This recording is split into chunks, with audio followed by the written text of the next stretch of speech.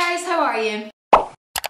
So today I am talking about something that I love very, very much, and that is movies. More specifically, movies that you can watch at a hen party, because it's become quite a common thing now. Even if you're going away for a hen party, it's nice to have a chill night in the mix, because we can't all just keep going all the time. So having a movie night just thrown in there for everyone to chill out, slap on a face mask, get their feet up and have a wee glass of bubbles is the ideal thing to do. And the good thing is there are plenty of movies out there that are wedding themed, hen party themed, and just generally great girls' night movies that you can throw in there to keep everything nice and, I'm trying to think of the word, thematic, I guess, just so it all fits in nicely. It's like a wee puzzle. Loads of hand movements, and now we're gonna get started with a list because I don't know what all this is. The first film I want to mention is Bridesmaids, one of those wedding themed films that will no doubt go down in history. Not really for its premise or storyline, but more for its blatant take on comedy and its relatability factor. I don't know about you, but I have definitely been here before. Help me, I'm poor. Also, as a bonus, this movie has a light-hearted and optimistic soundtrack that will have you all singing and dancing along, which is just fantastic. Movie number 2 is Maid of Honor. Now this movie actually covers a subject that was pretty much unheard of for a long, long time, and that is the idea of a male maid of honor. It's the classic tale of boy likes girl, boy doesn't tell girl, girl finds other boy, and now boy has to win girl back. But does he? Well, you're gonna have to watch to find out, and you're just gonna also have to look at Patrick Dempsey's face the whole way through. What a shame. Not. My next movie I want to mention is Bride Wars. You and your besties can cozy up and watch these two besties both get engaged, become each other's maid of honor. It's so lovely. What could possibly go wrong?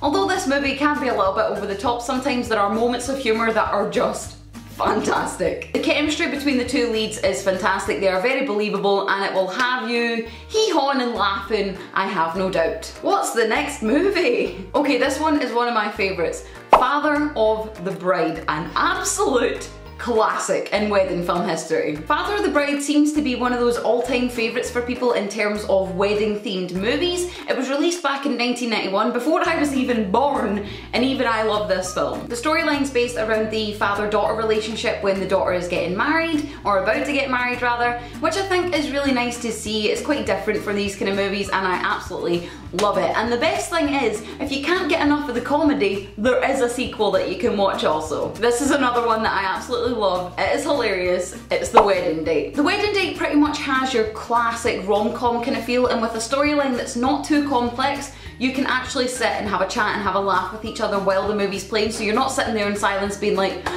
I must watch every second to get what is going on. Yes, you need to watch it to understand what's happening, of course, but it's not one of those films like The Da Vinci Code where you need to pay attention to every single detail, if you know what I mean. One thing I would recommend though is keeping an ear out for any of Sarah Parish's lines, because guaranteed any one-liners she has in this film are golden. Next up we have Bachelorette, and I nearly tripped over saying that word. We got there, it's fine. If you've already seen Bridesmaids and you enjoyed it but you don't want to watch it again, Bachelorette is probably a good next stop for you. In this movie, when the one thing that every bride wants to be absolutely perfect, the wedding dress, gets ruined, a team of bridesmaids goes on a little mission to find a replacement, but it can never be that simple, can it? I'm not going to give any more spoilers, just watch if you're intrigued. One hint I will give, it has a similar take on comedy as Bridesmaids does, so if you like that, yeah.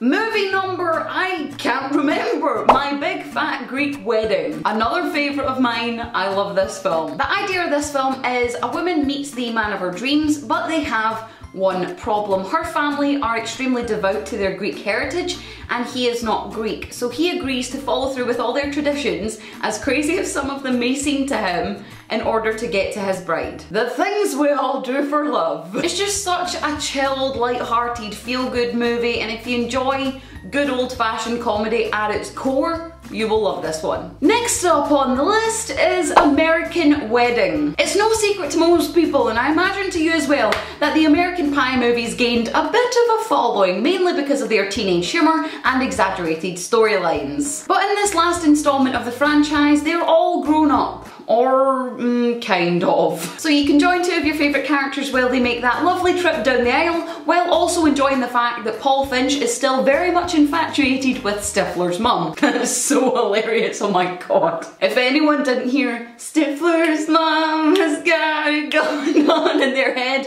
I'm broken. The next movie on my list is 27 Dresses. Now Jane in this movie, the main character, is always the bridesmaid but never the bride. And she comes to realise this a little bit too late. Will she be able to change her ways and put herself first for once?